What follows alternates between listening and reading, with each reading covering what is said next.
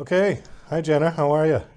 Hi, I'm good. How are you? Doing fine. Thank you. Thank you for coming on the show. It's nice to see you. Thank you so much for having me. So, you're an author, a fairly successful one, it looks like. You've got a lot of books. How many books do you have published at this point? So, three out, and then my fourth that I'm here talking about today will be out on September 27th. So, tomorrow. Tomorrow. Okay, great. Well, good timing. Um, you've got one book that was turned into a Netflix movie, Love and Gelato. But I see on here that you've got Love and Gelato, Love and Luck, Love and Olives. Is that a series? Yes, that was a series. So, three-book series. Spells for Lasting is my first book outside of this series. Okay, does Netflix plan on doing the whole three, do you think? So, nothing is announced or permanent at this moment. They did buy the rights to all three of them, but I don't have anything to announce at this point about the other ones being developed. So how long has Love and Gelato, the movie, been out? So Love and Gelato came out this summer, so it hasn't been terribly long, just a couple of months. Okay, I'm going to guess they're going to wait and see how it does before they decide if they want to do two and three. Possibly. Yeah. The film actually did extremely well. It was #2 in the world for Netflix. Oh, wow. Okay. I know, it was kind of wild Yeah. that first week that it came out, especially it was in the top 10 in the US. So I think it did do well, but I mean, you just kind of never know with these things. Well, congratulations for that. That's super. Thank you. Did you shop it around, or did they just pick you up out of the sky? So it was actually a director. So Brandon Camp is the one who directed and produced. He was the one who was out shopping it around. So it actually sold to another place before it did for Netflix. Netflix is where I'd always hoped that it would land. I feel like they've done a really good job with a lot of YA adaptations. So I was really happy when it ended up with Netflix. So just real quick, the story of Love and Gelato, I read the synopsis actually of the movie. So this is kind of a romantic comedy. Yes, I will say that the film is very, very different from my book, which my readers were very quick to point out. But yes, it is a contemporary romance. My story is, I would say, a bit heavier than the film version. There's a lot more elements talking about grief and a teenage girl kind of learning to move forward after losing her mother. So they were, I mean, the film was a very different adaptation of the book, but I think that both really it really captured the heart of the story. Well, it sounds fantastic. Congratulations again. And, maybe I'll check it out because I Thank haven't you. watched anything really wonderful on Netflix in a while. So yours might be the next one. I did want to ask you one thing about it. You said that the book and the film were very different. Give me one example of something two questions, then answer if you think it got better or not, or did you prefer the book version? Well, I am a hardcore reader and also the author of this book, so I think I'm always going to say I thought the book was better, whether it was mine or not. So one thing that was very different right off the bat is my novel is set in Florence, Italy, and the setting is actually the American Cemetery of Florence. There is a cemetery there that is technically American land. I actually went to high school in Florence, Italy, and I had a friend who grew up in that cemetery. And I remember as a teenager thinking that would be such a great setting for a novel. So that was an idea I carried with me. So the film is actually set in Rome.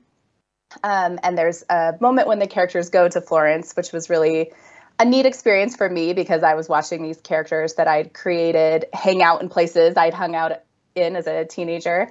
But the setting was a very, very big part of the book. So having that changed right off the bat, my readers were like, what's going on here? Did you have any control over the film, or did you just... No. No. My decision was to turn it over completely to filmmakers. Books have always been the thing that I've wanted to work on the most. And I was at a point in my life where I knew I did not have the capacity to work much on a film. And so I decided to turn it over completely. Did you watch any of the shooting? I didn't. Oh, were you? They were also shooting during COVID, which complicated things. I think they Oh. had a pretty closed set. Okay, all right. Well, again, congratulations for that, and I think I will check it out. I'll look for it. So your new book is called Spells for Lost Things, and I'm just going to read this real quick. In this brand new standalone novel, two teens try to find their place in the world after being unceremoniously dragged to Salem, Massachusetts for the summer. I had to laugh at that because I'm from New England. I'm from the Boston area originally. I haven't lived there since 2005. I moved away to Las Vegas, where I am now. But I love Salem. I think it's a wonderful place. And the way it says unceremoniously, it's like they didn't really want to go to Salem, yes, right? Well, they each have their own reasons for why they don't want to be there, but Salem is certainly not the problem. Salem is magical. I had the greatest time visiting it when I was getting ready to write this novel.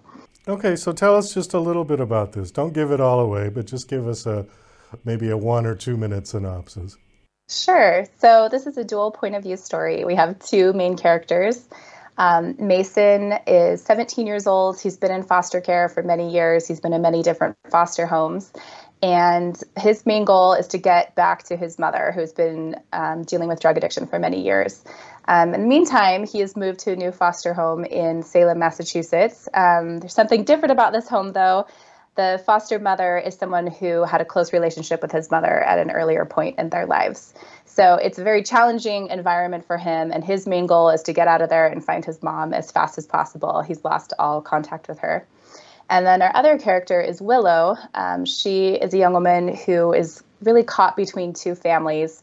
Her parents have divorced. They've created, new families, new lives, and the only thing she has to look forward to in her mind is leaving everything behind and going to travel the world. She really misses a sense of home, and she thinks if I can just get out into the world, travel everywhere, I'm going to find some place that feels like home to me. So she gets a big surprise when her mother, who she has a very distant relationship with, asks her to go to Salem, Massachusetts with her. She learns that her mother has not been forthright about her past. Her mother actually grew up in Salem and has a twin sister who has recently passed away, who our character Willow had no idea about. So they are there to settle the estate. And while they're there, she learns that her family is full of contemporary witches, basically women who are practicing witchcraft in Salem. And she and Mason collide. She learns that her family may be under the influence of a curse, and it turns into a bit of a mystery. Well, Salem is synonymous with witches, isn't it? Yeah. Well, I tried hard to set it somewhere other than Salem, and the book really wanted to be set in Salem, so that's where I ended up. I think it would confuse people if you put it somewhere else, yeah? Because right? Salem, witches, okay, yeah, that goes right together. Yeah, I think Salem is so interesting because there were certainly no witches during the Salem witch trials, but now it's such a, gathering place for people who are practicing this kind of thing. Well, it's become almost a tourist concept now because all the signs, the street signs, have the witch. And then even in the old show Bewitched, when they filmed there for 3 or 4 days, they changed all the street signs to use Elizabeth Montgomery's image instead of the old hag witch. Oh my gosh, I didn't realize that. I saw the big statue of Elizabeth Montgomery. Yeah. So she sort of put it on the map, really. Fascinating. Because in those days, they didn't have national television shows moving around the country so much. They were all done in Hollywood. So when they came, I remember I was a kid, and it was real exciting. It was on the local news. They had interviews with Elizabeth Montgomery and Dick Sargent every morning before they would shoot, and it was a big deal. It was like a huge Hollywood show comes to little small town Salem. How interesting. So were the streets, I had so much fun on Essex Street. Were they lined with these kind of witchy occult shops, or did that come later? I don't remember too much of that, but certainly the House of Seven Gables has been there forever. And that one hotel, I forget what it was called, they renamed it in the TV show, but that became very famous just because of the TV show. And then the Gordons of Gloucester statue of the fisherman, that became very famous. It was like all of a sudden everybody was taking pictures of these places or getting their picture taken. before And everyone was just walking past before. Yeah, and before we had the term selfie, there was no such thing as that term. But essentially it was selfies in those days, except somebody else had to hold the camera.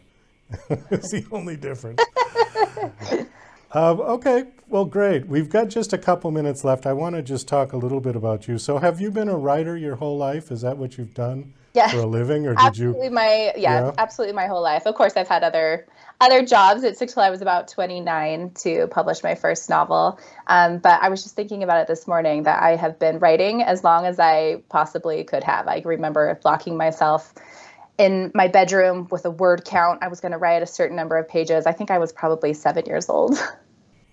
What was it then? You were just a bookworm kid and that was it? Yes. You wanted to write? Books were just such a miracle to me. Like I couldn't even imagine why anyone was doing anything except read.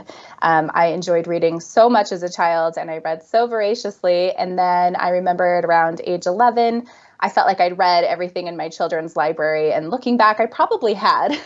And being excited to read the teenager books. And I'm 36 now, and I remember like in the 90s going to my little local library and looking for the teenager books, and there was this little tiny shelf. And I remember being so disappointed in both the quantity and also the topics that were addressed in those books. It seemed like all the books were about cheerleaders, and I was not interested in that. So I actually told my mom at that age that was the age that I was going to write for when I grew up. I always wanted to write books for teenagers. So you had no interest in the computer then? It just wasn't that big of a deal to me then, I guess. Well, that's nice to hear. Because this probably would have been just before everybody got a phone and stuck it to their face.